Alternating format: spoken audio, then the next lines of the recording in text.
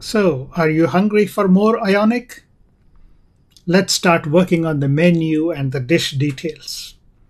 We'll learn about Ionic lists and how we can make use of Ionic lists to construct our menu. We'll also learn about tabs and how we can make use of tabs in Ionic. To work on menu, let's open up the menu.html file that we already had from the previous exercises. We had fixed up a little bit in the menu.html file, but that is not sufficient enough to display the menu. First and foremost, we need to set up the menu controller and set up our app.js to make use of the menu controller. So let's do that first. Let's go to menu controller and then dish detail controller. We'll fix those two things up. Then we'll go over to app.js and fix up app.js.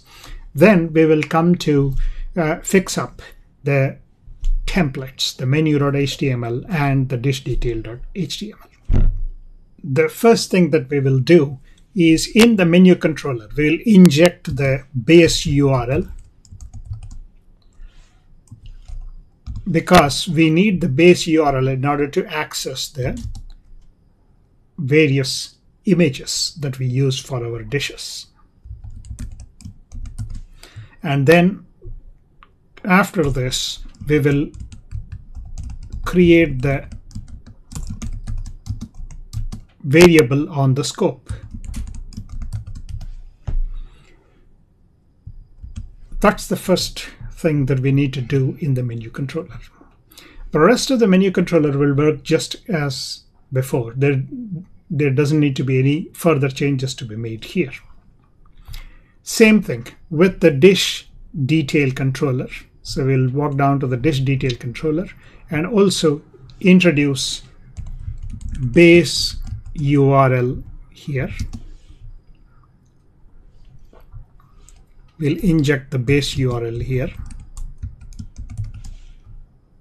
And then on the scope,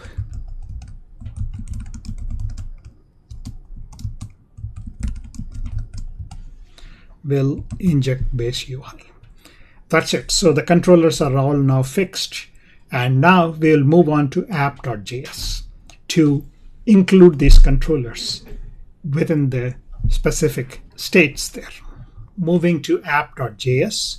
For the app menu state, let's introduce the menu controller. For the app dish detail state, let's introduce the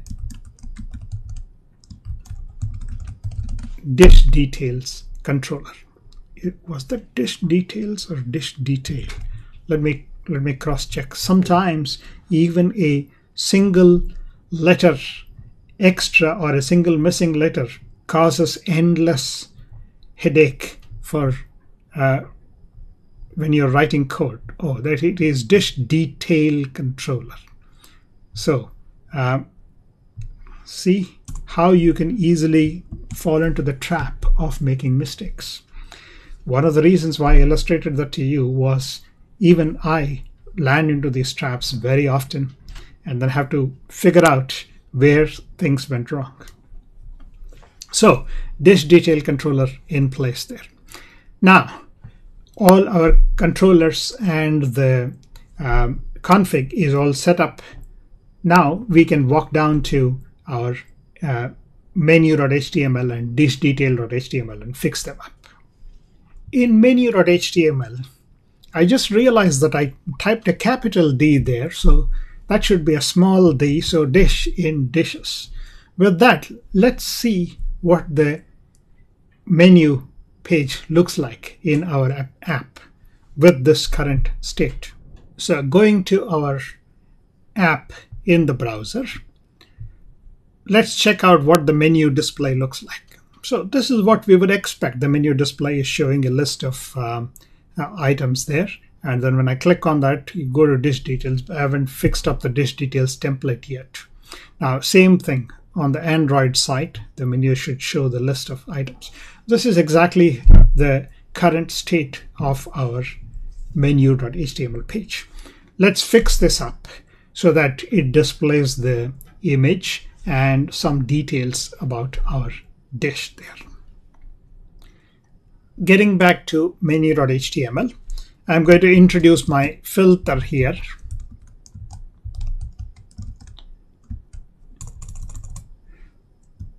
Somebody suggested that I should use the filter as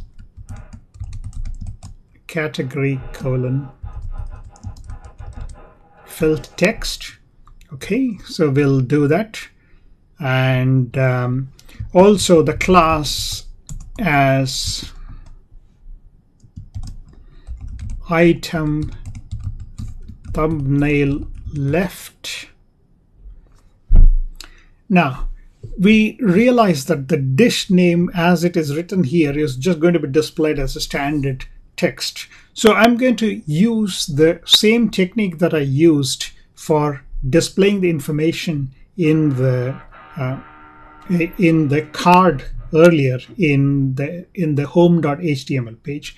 We will use a similar code for displaying the dish details in a bit more elaborate manner. So let me replace that with the correct code, and then we'll discuss the entire code. So here I have now replaced the dish name with the image to display the image of the dish. Remember that I am using the item thumbnail left class for the ion item here. So this would be displayed on the left side in my list. Then I have an h2 which contains the dish name as such. And then I am using a span with font size set to 75% to display the dish. Remember, this is dish.price filtered with currency, so this will display the price in using the currency filter here. So, and then also I have the badge that I am displaying the dish label using the badge assertive in Ionic.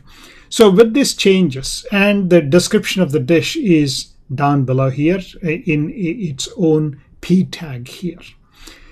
So with these changes, so you can see that again, let's quickly review the changes that we have made. So we have the ion content. We have, of course, we have the ion view, which displays, specifies the entire view for this template. Then inside there, we have an ion content, which specifies the actual content of this page. Then we have an ion list.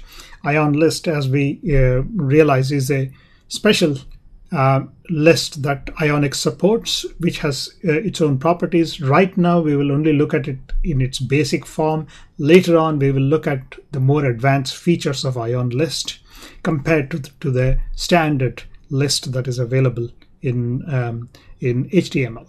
Then we have ion item, which we are using the ng repeat to repeat the dishes and set up the filter here.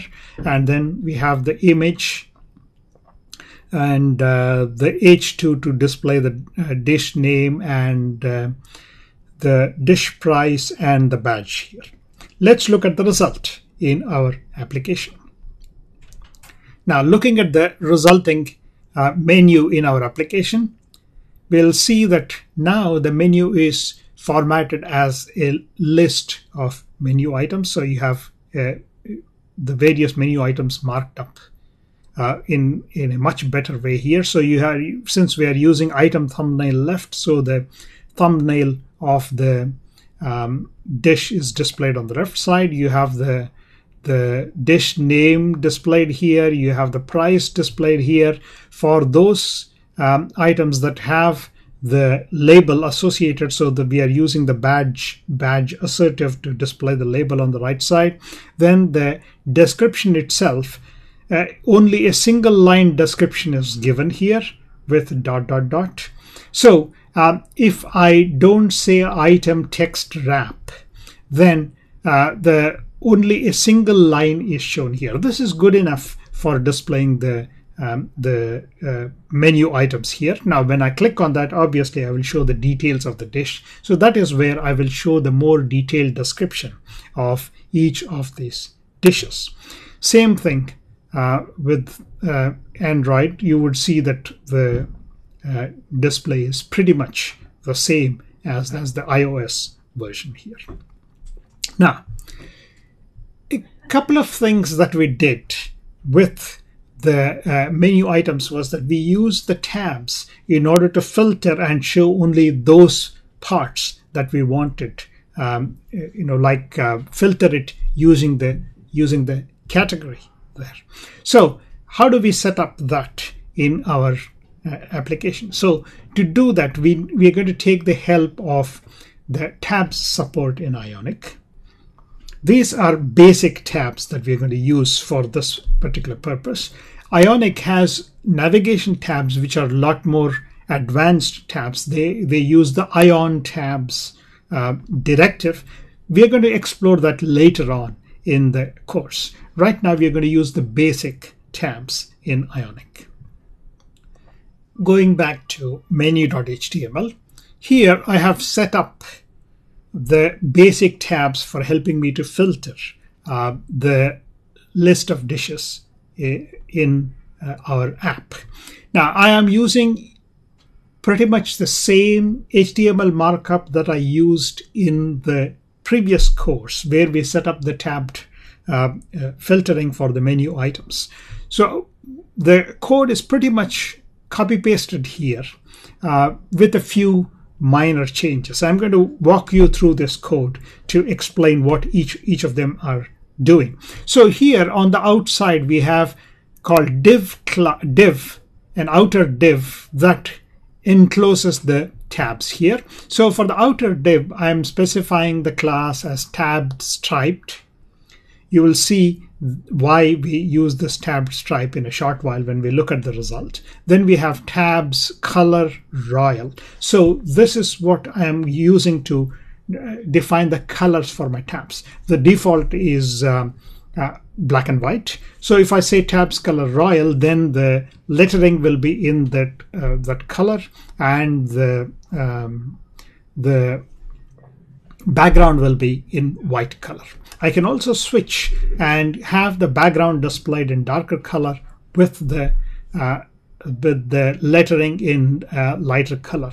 But for this particular app, this looks much better. So that's why I used this approach. Now, so this div, an outer div, will specify more details about how the tabs should be styled. So I'm using tabbed striped and tabs color royal there. Now inside there I am using a UL with the class tabs. So in Ionic, you use the class tabs in order to describe the tabs. Now inside this UL, each of these list items is a tab item. So that's why for each of these list items, I am specifying class as tab item. And then inside there, I am using the ng click select one. So the select is a function that we implemented in the controller. So from the previous course, you have seen the select function being implemented in the menu controller. Now the ng class, as you see, the ng class applies the active. If the is selected, will return a true, otherwise not. So this will decide which particular tab is currently active. So same thing for the second one, mains and dessert. So with this, I introduce the tabbed way of filtering the items. So the result of this will be coming in as the filter value down here in my ng repeat option here. Let's go and look at the result, and then we'll come back and make further changes. Going back to our app, let's pull up the app and the menu there. You can now see that the menu right now at the bottom, you can see that we have the tabs displayed here. Now, when I use tab striped, what happens is that the tab that is marked as active will have a stripe on top, and the lettering is darker in color. The remaining tabs are currently not active, so that's why they have a more lighter lettering for them. Now I can easily switch tabs. So for example, if I click on the appetizers, you can immediately see that the filter kicks in and then shows only those menu items that fit the category of appetizers. Same thing with the mains and the dessert. So using the tabs, I am now able to do the filtering, just like what we did in the previous course. Now, this tab setup is a much better way of doing this on your mobile device. You have seen that on mobile devices, when you use mobile applications, when they have tabs set up, something like this is usually set up in your apps. Let's look at the Android version of this. Same thing. You see the tabs at the bottom, and they do exactly the same functionality as we would expect. Okay, so this completes our work on the menu.html page. Now, when I click on a menu item, I'll go into the details of the dish. We haven't fixed this yet, so that is what we will do in the next part of this exercise. So we'll fix up the dish detail.html template to display the details of our dish. Now I have the dish details template open here. Now in the dish details template, I'm going to go in and then replace that H1 with a card for displaying the details of the dish. Remember that when we designed the home.html, we already used the card in order to display the details of the dish.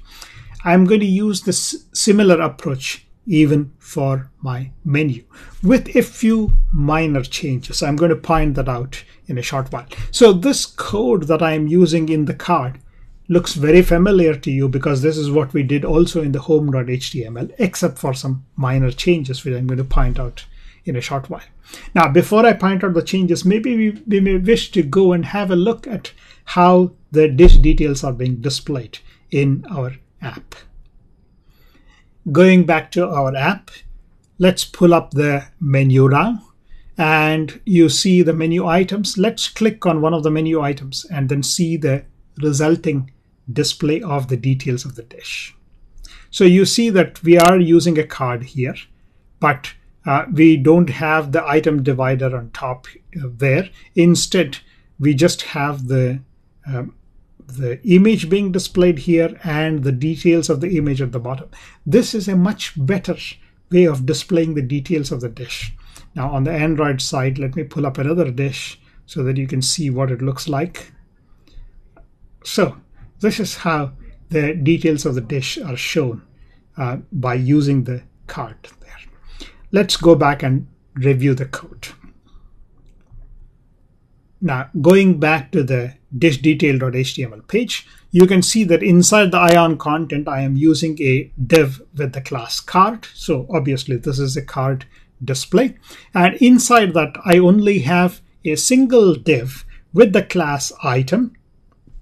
So I don't have an item divider anymore. I don't need a header. Instead, I am just using an item with an item body and item text wrap. Now, see the distinction between this one and the way the menu is constructed. So in the menu list, you saw that we didn't use the item text wrap. So only a single line of the description was being shown in the menu item. And then it was cut off at that point. But here, when I say item text wrap, the text will wrap around and fill, and the entire text in the P tag will be shown in the card here. So that's the reason why I'm using item text wrap and item body. Now the image itself, note for the image, I am specifying the class as full image. So when I specify the class as full image, now this image will occupy the entire width and then stretch to fill the entire width of the screen. So that's the reason why I'm able to show the image in a much larger size. And of course the NG-SRC just like before. And these other things to display the dish price and the dish label we have already seen before. And the dish description using the P tag here. So these things we have seen in the previous exercises, so they are not that much different there. So this is what results in our dish being displayed in the card for the dish details as we have seen earlier. What's still missing?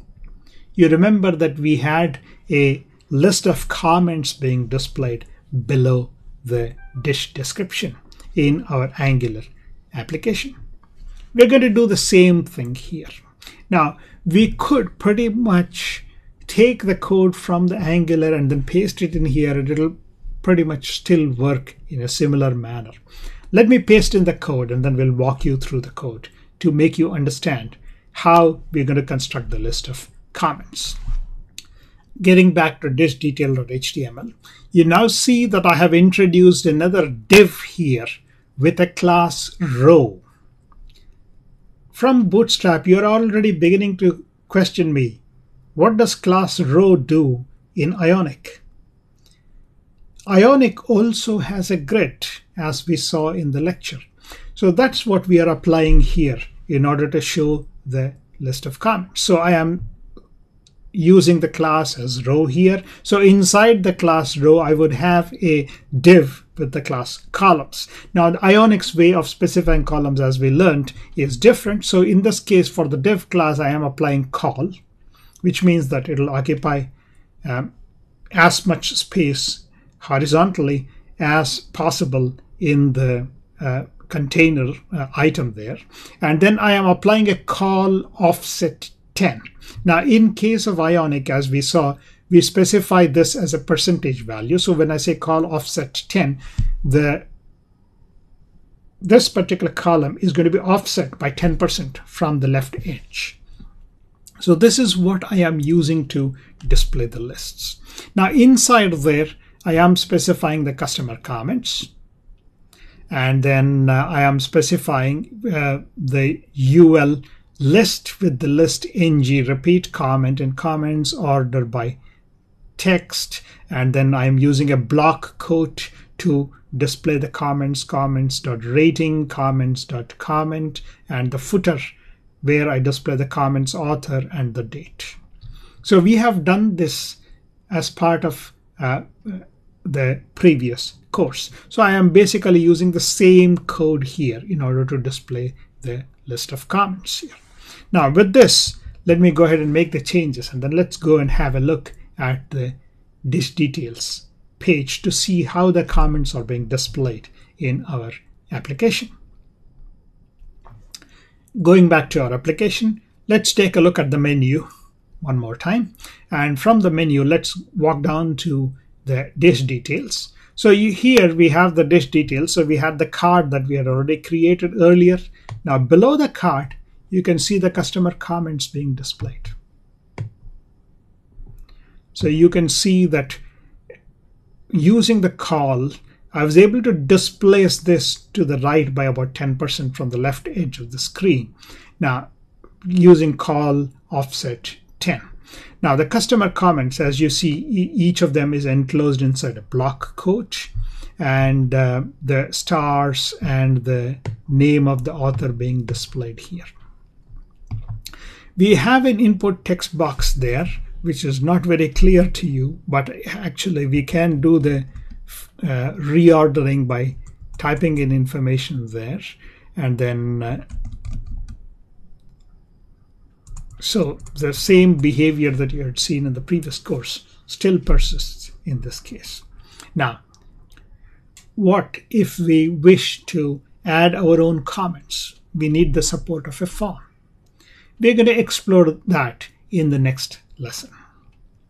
In this exercise, we have explored the use of ion list briefly, and we also saw how we can use the ng repeat to construct a list of menu items.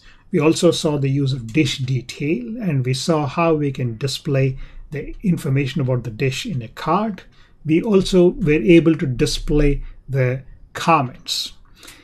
Along the way, we learned about Ionic's grid and how we can use the row and column classes of the Ionic grid.